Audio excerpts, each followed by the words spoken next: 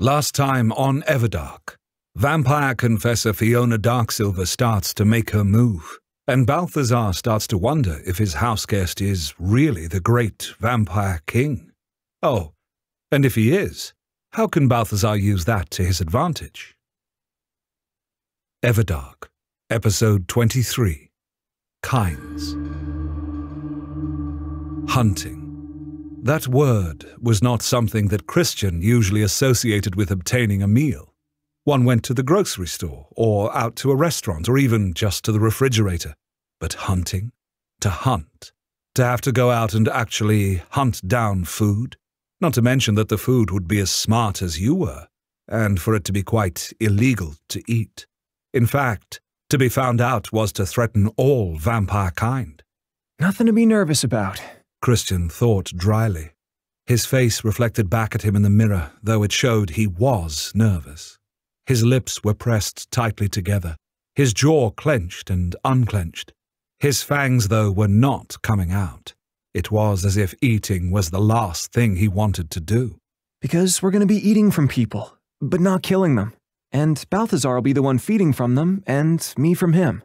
He smoothed his hands down the front of his shirt and took in a breath to steady himself. His reflection looked slightly more at ease. As he usually did when he was anxious about something, he listed out all the reasons that things would be fine. Balthazar knows what he's doing. He may be slightly ridiculous when it comes to certain things, a little reactive, very emotional, but he was able to stop that entire room of vampires with the force of his mind. Humans should be even easier to control, so I'm safe with them. Yet this wouldn't be an easy encounter with an acolyte who wished to be with them, who wanted it. These people would not be willing. They might even be afraid. When they realized that Balthazar was a vampire, what would they do?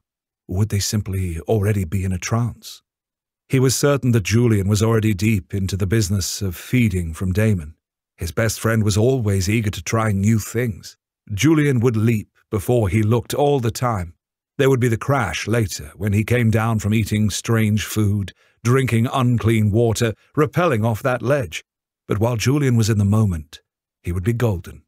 Christian was not that way. He studied everything from every angle and, truthfully, was not a big fan of change. And becoming a vampire is the biggest change of all. Christian, everything okay? Balthazar asked from his bedroom. Christian had left the vampire lord fussing around with the bed since it was now clear that Damon and Julian would not be using his bedroom again. Christian saw his actions rather like a cat, inspecting where it normally slept after another cat had sat there. I'm fine, Christian said with a final look at himself in the mirror. Ready to go. Christian stepped out of the bathroom and saw that the bed had been completely stripped and remade for the second time that night. Christian's eyebrows rose. Didn't you already change the linen after Julian threw up? Are you changing it again because Damon laid there for like 1 hour? Christian asked. Both of them looked over the perfectly made bed that was heaped with mounds of pillows, a dark purple comforter, and a fur blanket lying across the bottom of the bed. Well, I was having your room prepared with fresh linen, so I thought I would do my own at the same time. Balthazar shrugged. My room? Christian couldn't keep the shock out of his voice. He couldn't have heard this right. Wasn't this his room? Or rather the room he shared with Balthazar. He had been wondering what the sleeping arrangements were going to be. He had been planning on erecting a pillow barrier between them at the very least. Yet here Balthazar was offering him a room of his own. Yes. Would you like to see it before we leave? Can't take too long, as the night is getting away from us, Balthazar told him casually. Too casually. He knows this is a big deal. Well, I thought... Christian stopped. He wasn't sure how to phrase this, but then decided direct was best. I thought you intended for me to have to sleep in here with you. Balthazar cleared his throat and shuffled a little bit, which was incongruent to his elegant attire and demeanor. I did, but then I realized that's not what you wanted. Besides, everyone needs their own space. Where is it? My room, that is. Christian wasn't sure he believed that this room existed. 2 doors down. Balthazar tipped his head in the direction of Christian's room. Not right next door?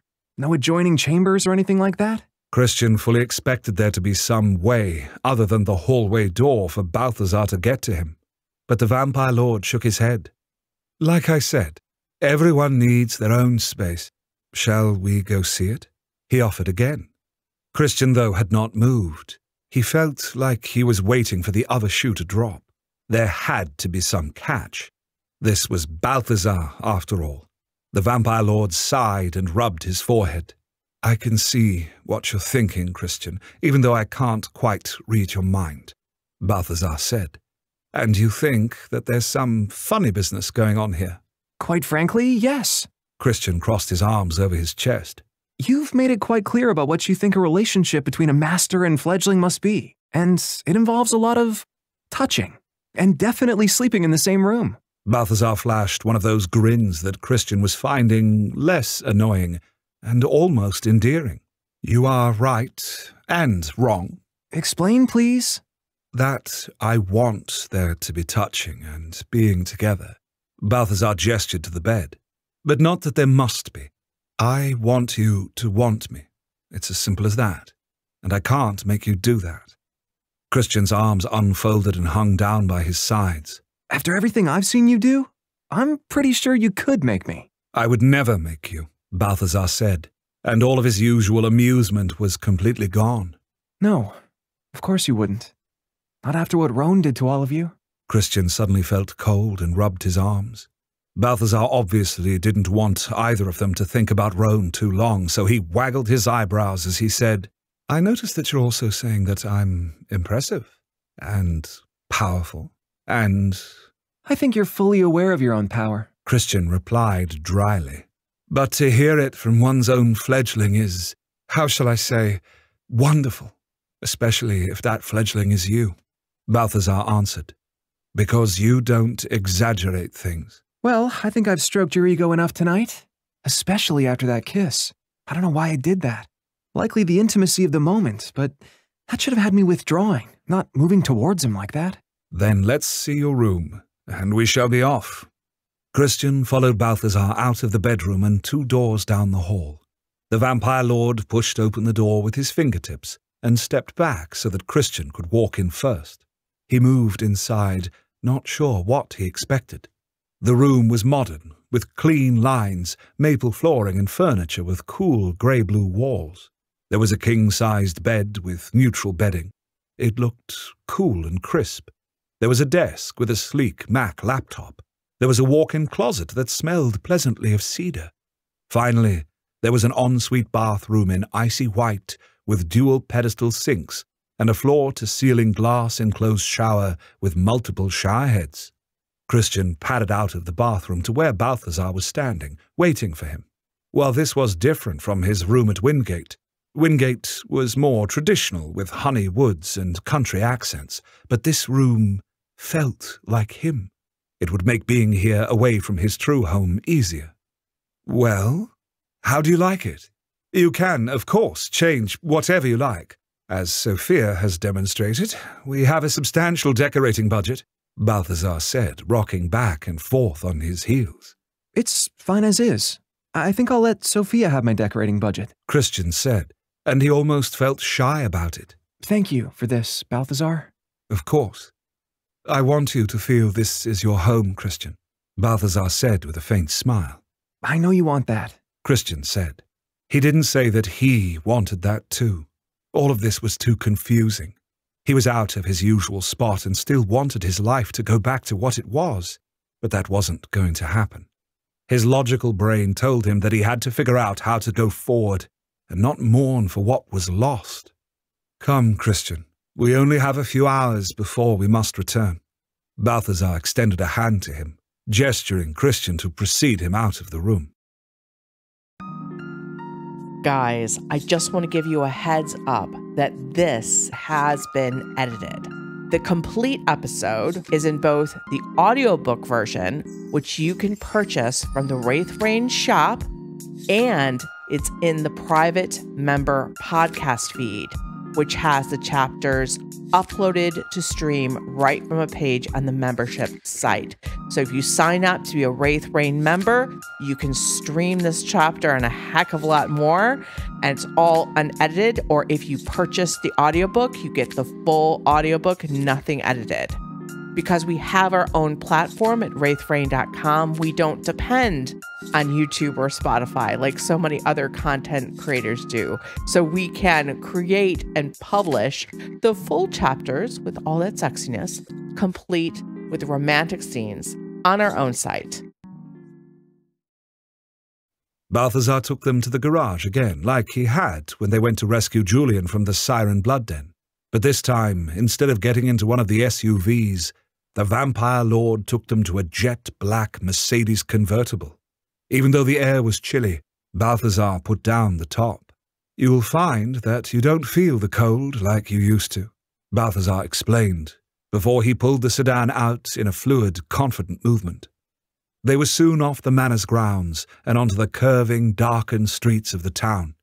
Balthazar did not head into the downtown where the Blood Den was, but instead got onto the highway that led to the nearest large city, about 20 minutes away. The cold breeze was like a caress against Christian's skin. He leaned his head back against the headrest and closed his eyes as the luxury car raced over the asphalt like it was a spool of unending silk. He only opened them when Balthazar asked him a question. "What did you say?" Christian asked. His mind had been obsessed with the whistle of the wind, and he hadn't heard the question. Balthazar gave him a wicked smile. "I asked, what kind of prey did you want to hunt tonight?" "What kind?" Christian frowned. That had Balthazar chuckling. He shifted gears and effortlessly moved around 2 semis and several speeding sedans. His movements were incredibly precise. Christian realized that vampire reflexes were at least twice as fast as human ones, probably more than that. Balthazar hardly seemed to pay attention to the vehicles around them as he effortlessly weaved around them and left them in his dust. But there was never a sense that he didn't know the obstacles that were around them. Balthazar was perfectly aware of their surroundings at all times. "The ultimate predator." I'm not suggesting different species. Obviously, humans are the best. Other animals will drive us crazy. So, the issue is what kind of human we go after, Balthazar explained. "What kind of humans are there?" Christian frowned, his forehead puckering. "Oh, Christian, with such a scientific mind, you are being very unimaginative. Is that because you're worried about choosing anyone at all?" Balthazar fully turned his head towards Christian. The urge to tell him to look at the road was high, especially when a car darted in front of them, but without looking forward at all. Balthazar neatly avoided that maneuver and managed to snake through all of the traffic and into an empty span of road with no one but them. Christian let out a breath that he turned into a sigh as if put upon. "You tell me what you mean about different kinds. I don't lump humans together like you do." "Yet, you'll start to see humanity differently after a time. You'll have to. Otherwise it will cause you too much distress." The last was said softly. "We're not going to kill anyone, right?" Christian asked sharply. He thought he already knew the answer, but he wanted to be sure. Of course not. Balthazar reached to touch his shoulder, but instead lowered his hand quickly before he touched Christian. Christian actually ached when Balthazar didn't touch him. He didn't dismiss this reaction immediately. He studied it. He realized, with a little start of discomfort as Balthazar was still an unknown quantity, that he was beginning to depend on the vampire lord to make him feel comfortable in this brand new world. "I'm really dividing humanity into those we might find attractive, and that doesn't just mean physical attraction, and those, well, the bad ones, the villains, the ones that intend to do harm," Balthazar explained. Christian thought about this. What Balthazar was asking him was whether he wanted to go after people that attracted him in some way or to stop those that were hurting others. He immediately had an answer. "The bad ones," Christian said. "If we're going to hunt people, let's at least pair it with doing something good." Balthazar merely nodded. He didn't question Christian's choice. In fact, Christian was pretty sure that Balthazar understood exactly why he wanted to go after those causing harm. Well, how will we find the wrongdoers, though? Christian asked as they silkily threaded their way through traffic and aimed for an exit that would take them through a very bad part of the nearby city. I can smell violence, Balthazar explained. His lips pursed as though that did not fully explain what he experienced. The Eyros power of mind control is often seen as imposing one's will upon another, but that's not accurate. We see inside their minds and know exactly how to influence them. So you read their minds? Christian qualified. He gave a brief nod. It's more and less than that. For example, I know that in that apartment building on the 4th floor, a man is about to rape a woman. Brutally. He intends to use a hammer. Christian jerked back in his seat, then said, Let's stop that. All right. Again, there was no hesitation as Balthazar exited the highway and glided silently through the worn streets where the concrete was broken, the buildings were sad, and the people were afraid. Balthazar turned their headlights off as soon as they left the highway. Christian immediately realized that he had no trouble seeing in the dark. In a way, the headlights had been a distraction. The vampire lord turned into an alleyway where the fire escapes surrounded them on both sides like an Escher painting. The purr of the engine was cut off as Balthazar pressed the engine button. Silence fell, except it wasn't really silent. If Christian had still been human, the alleyway would have seemed quiet, but to his vampiric senses it was anything but. There was a man on the 1st floor with sleep apnea. Christian could hear the labored breathing followed by the ominous pause, and then a gasp as the man drank air down greedily. There was a woman on the 2nd floor who had bad gas that night. She would fart and then let out a sigh of relief. There was a child on the 3rd floor that was having bad dreams and letting out little whimpers as if she were being chased.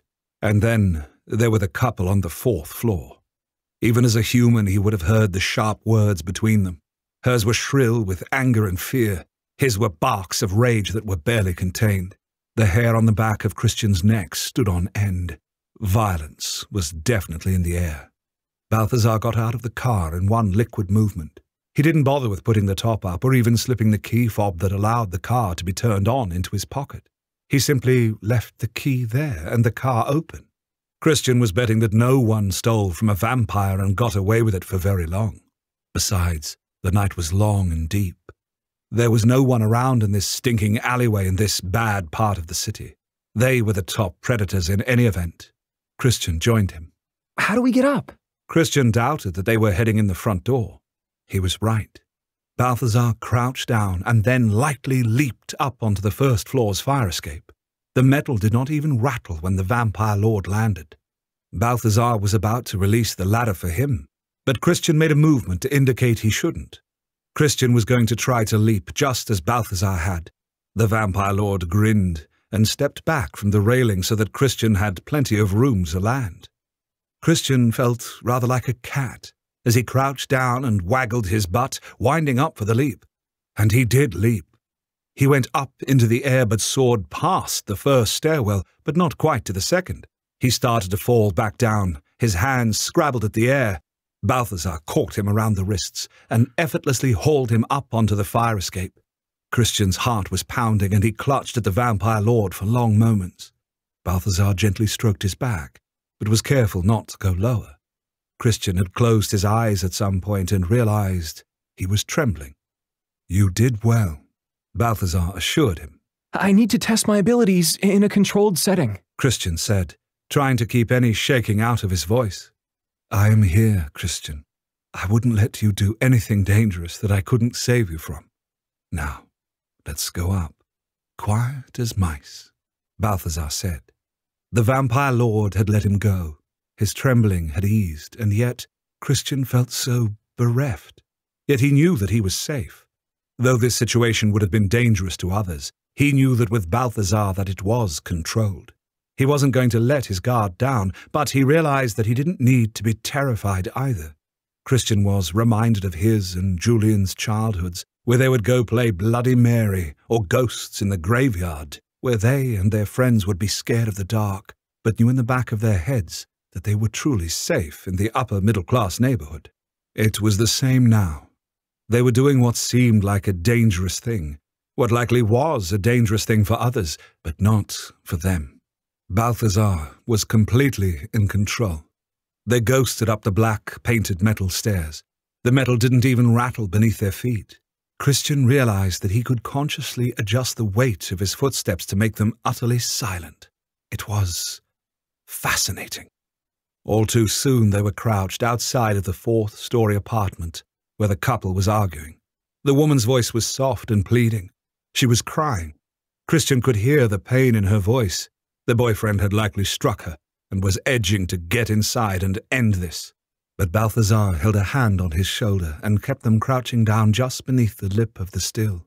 Christian glanced over the top of it and was nearly blinded by two lamps on the side tables, though they were low wattage. He blinked and his eyes teared. In that brief moment before being nearly blinded, he had seen a man, white, about 6 foot, with tattoos all down his arms of skulls and vines, in a white t-shirt and faded jeans, gripping the shoulders of a dark-haired young woman with golden-toned skin and green eyes. She wore jeans and a yellow top. Her makeup was streaked from tears, and she was trying to twist out of the man's hands. I didn't! She wailed. I just went to work. Jason is my boss. I have to talk to him. The man shook her violently as if she was some kind of rag doll. Her head snapped back and forth with a painful clicking sound. The apartment smelled of old blood, rancid food, and despair. Christian knew that no one here was happy. The sense of being trapped was in every grey, dirty angle of the apartment. He couldn't stand it. I know you were flirting with him. I know what you are. You whore. He snarled. Christian's jaw tightened. He wanted to leap up and grab this arsehole by the throat and shake him until he knew what pain she felt. Before he knew it, he actually had leaped into the apartment. Balthazar hadn't stopped him. The boyfriend caught sight of him and shouted, Who the fuck are you? At first, Christian looked back at Balthazar, who was leisurely coming in through the window. The vampire lord was letting him take the lead. Christian whipped around towards the couple as he heard the boyfriend throw the girl into the wall and advance upon him. She bounced off the plaster painfully and rubbed the back of her head with a dazed expression on her face. The boyfriend's lips were peeled back from his teeth in a snarl, and his hands were raised up to punch Christian. Now, Christian, your reflexes are quite a bit better than his. Let him come at you so you can see what I mean practically, Balthazar said matter-of-factly. Christian turned back to the boyfriend just as the bastard was throwing his first punch. Time seemed to slow to a crawl, while Christian's movements appeared at normal speed. He effortlessly stepped outside of the puncher's range. Another punch came, and another. Again, simply stepping right or left kept him well out of range of getting hit. What the hell? The boyfriend shouted. The faintest trace of fear was entering his voice. Christian knew that his movements were inexplicably fast. Now, Christian, can you feel his mind? It's a coarse, pathetic thing, hardly used, but it's there. He's all spittle and malt liquor. Can you capture it? Balthazar asked. Christian concentrated on feeling the boyfriend's mind. It wasn't hard. It was like a red haze in the air. Red equaled violence and stupidity all at once. Christian reached for it mentally and grasped it. It was squishy, and the boyfriend drew in a sharp breath before going almost limp. Don't squeeze, Balthazar warned. You'll turn him into a vegetable. Just hold him as if you were gripping a thin piece of crystal stemware. He's hardly as expensive or as interesting, but he's delicate. Christian frowned and lessened his mental grip. The boyfriend blinked and looked perplexed at Christian and Balthazar being in the apartment, but he wasn't violent, just mildly annoyed. The girlfriend, on the other hand, was focusing on them with huge eyes. She was terrified. She opened her mouth to scream, but Balthazar put a finger to his lips, and her mouth went lax. No scream issued. Now he is truly yours to do whatever you want with, Christian. His mind is completely pliable. Whatever you want him to know or not know. If we just drink from him and don't kill him, will he hurt her again another day? Christian asked. Balthazar was silent for a moment. Christian didn't know if he was truly looking into the mind of the boyfriend or just relying upon his understanding of human nature. But finally Balthazar said, He will. He'll just kill her another day. Unless, of course, we alter their minds. Alter them in what way? We give her the agency to leave him. We give him the belief that if he comes around her, something bad will happen to him. Balthazar shrugged. Christian considered this. I want to alter them. I want you to alter their minds. Don't you want to try? I don't think I want to scramble somebody's mind. Even this asshole's. Christian said. All right. But just all right? Christian asked. I understand what you want. 'Tis an easy fix. Balthazar shrugged again. Christian felt an upwelling of outrage, but then he stopped himself as a revelation came to him. You don't go after evildoers often, do you? Balthazar shook his head. You come to find that there are endless amounts of them. The same dirty story played out again and again, with victims needing the strength to leave and villains acting out of a rage they don't understand. Often it is because they were hurt when they were still very young. Other times, they are just poison from the beginning. So you see it as pointless? To help one when there are so many others in the exact same spot? Christian felt a wave of despair. Were humans also predictable? And worse, the same? Would he develop a laissez-faire attitude towards them too? This time, Balthazar cupped his cheek. I will help them if you wish me to. Perhaps it will have a good effect, a ripple effect on others they will touch. I want you to help them, Christian said. The two humans stood like empty dolls before them, unmoving, unseeing. Balthazar crossed to them. He went to the boyfriend first. He was none too gentle when he tipped the man's head to the side and bit into his flesh. The rich, coppery scent of blood flooded the room. Christian found himself leaning forward and his eyelids fluttering halfway shut, as if he were a starving man that had smelled roasting meat. The boyfriend let out a sigh as Balthazar finished with him and let him sink to the ground. Before Balthazar went to the girl, he leaned down and murmured something into the boyfriend's ear. The boyfriend's eyes widened, but then went dull again. He nodded. Christian knew he would not bother the girl again. Christian barely registered when Balthazar went to the girl. He spoke to her first, much longer than to the boyfriend. Her gaze seemed empty for a long time, but then she gave one brief nod. Then he drank from her, too. Balthazar then arranged the two of them. The girl he put in the bedroom and placed the thin coverlet over her. The boyfriend he put on the couch. The way he angled him, Christian was sure that it would be clear to him that he was to leave the girl without even speaking a word to her. Christian's stomach felt like an empty sack, but he didn't want to feed in this desperate, terrible apartment that reeked of mold and bad memories. The vampire lord obviously felt the same way, as he didn't try to embrace Christian to exchange blood. He and Balthazar stole out of the apartment the same way they had come. They slipped into the Mercedes convertible and raced out of town. Christian found he couldn't breathe until they were on the highway and far from that apartment. The ride back to the manor took far less time, or so it seemed to Christian, and he was so glad. Tension bled from his shoulders the moment they pulled into the garage. The engine ticked once it was turned off. Balthazar, not speaking, took his hand and the two of them went into the garden. They sat down on a smooth wooden bench, which faced a wide swath of the sky. Though there was no sign of the sun, Christian knew it was coming. He turned towards Balthazar. Thank you, he whispered. I know it's a drop in the bucket. I know it probably doesn't mean anything, but it means something to you, and that's all that matters. Balthazar stared at the sky, not looking at him. Christian found himself leaning his head on Balthazar's shoulder. We're each individuals. We each matter. Of course, Balthazar said, though Christian wasn't sure he truly agreed. The wind whistled through the trees and the scent of flowers flowed over them. Are you hungry?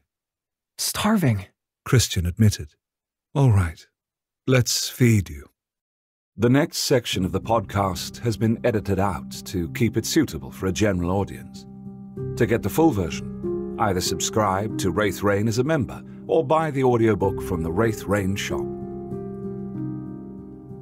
The Everdark podcast by Ex Aratare is performed by Edward Fox, Adam Riley, Jay Thillis, Bruno Devant, Kelly Michaels, and Hannah Hart.